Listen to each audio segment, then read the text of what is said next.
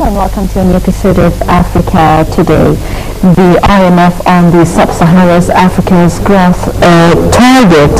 The IMF cut Sub-Saharan Africa's growth target as oil prices declined worldwide. Details in the following report.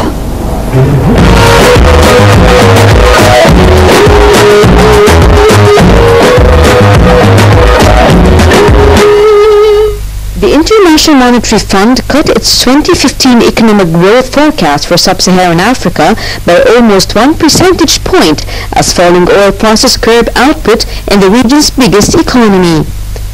The IMF said in its World Economic Outlook update that the growth outlook in Nigeria, the continent's largest oil producer, was lowered to 4.8% from 7.3% estimated in October. Sub-Saharan Africa's economy is forecast by the IMF to expand 4.9% this year, down from a previous projection of 5.8%, and grow 5.2% in 2016. Oil prices have plunged by more than half since June, curbing revenue and investment plans in Nigeria and Angola, both of which rely on crude proceeds for about 75% of government revenue. Nigeria's currency has slumped 14% against the dollar in the past 6 months to a record low in Lagos, the commercial capital, as foreign currency reserves slump. The IMF cut South Africa's growth forecast for this year to 2.1% from 2.3% as falling commodity prices offset the benefit from lower oil import costs. The economy is set to expand 2.5% in 2016 in South Africa, down from an earlier estimate of 2.8%.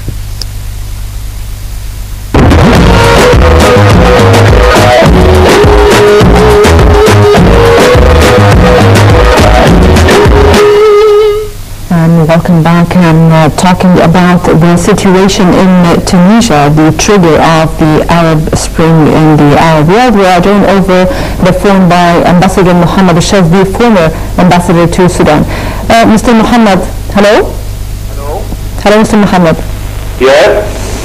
Mr. Ambassador, how do you see now the situation in Tunisia, especially 3 years after the revolution and electing now a new president, Al-Biji Qaid al-Sibsi? How do you see the country now? I have a mixed feeling about what is happening in Tunisia. On the positive side, I see that Tunisia has, passed the test of democracy in the sense that at the beginning you had one political faction, you had parliamentary elections, and then you had presidential elections. Those who lost gracefully and surrendered the presidency to the opposition without any attempt. So I think this is a very positive sign on the positive side. On the negative side, I don't feel very comfortable with electing an 88-year-old president. This shows that, the horizon for choice is very limited, that the new generation has been deprived of its role. And also, I don't feel very comfortable with electing the Minister of the Interior of the fallen regime to be president of Tunisia after the revolution. Sir, we came through a free and fair elections, as experts says, but he's also, as he said, sir, he's one of the men of Zain al-Abidin bin Ali's regime. He has been with this dictator working with this dictator for many years, and now he's the president of Tunisia after the revolution. How do you see it? Could this man give Tunisia what it needs now in this critical stage? I am not very optimistic in this venue. I wish Tunisia all the success, but I personally have my misgivings. Could he give Tunisia what it needs at this stage? As I said, he's an 88-year-old man. He is past his prime. He is past his giving stage.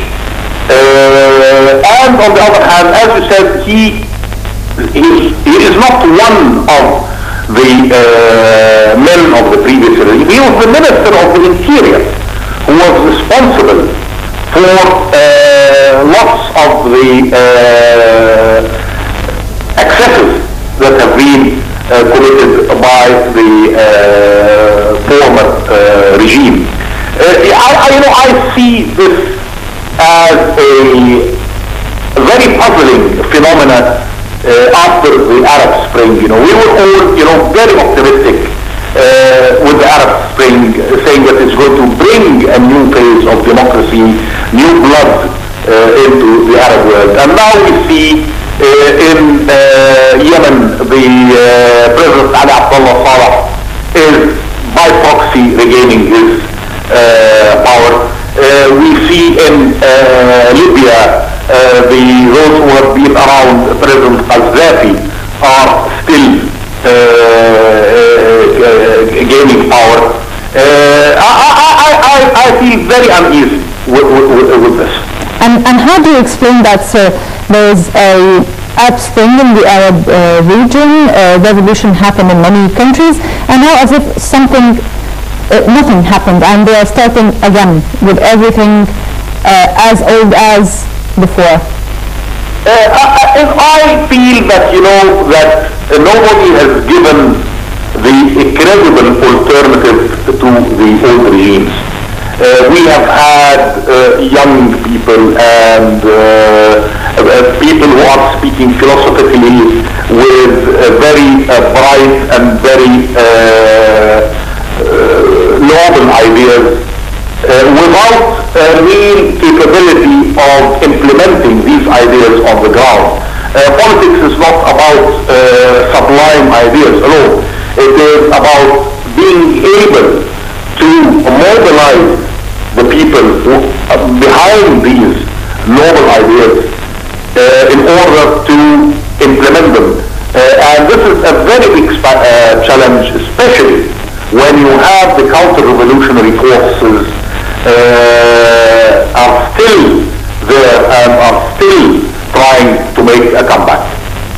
So revolutions, mainly when it happens in any country, it changed the whole country, it changed the regime, it changed the rules, it changed the governments, it changed the rulers, it changed everything, and people start from scratch. So you cannot call what happened in the Arab region as a revolution. It's an uprising, for example? No. It is a revolution, and it's a very noble revolution in the sense that the people have revolted against the tyranny and have revolted against anachronism about ruling the Arab world in the 21st century with the mentality of the 17th century.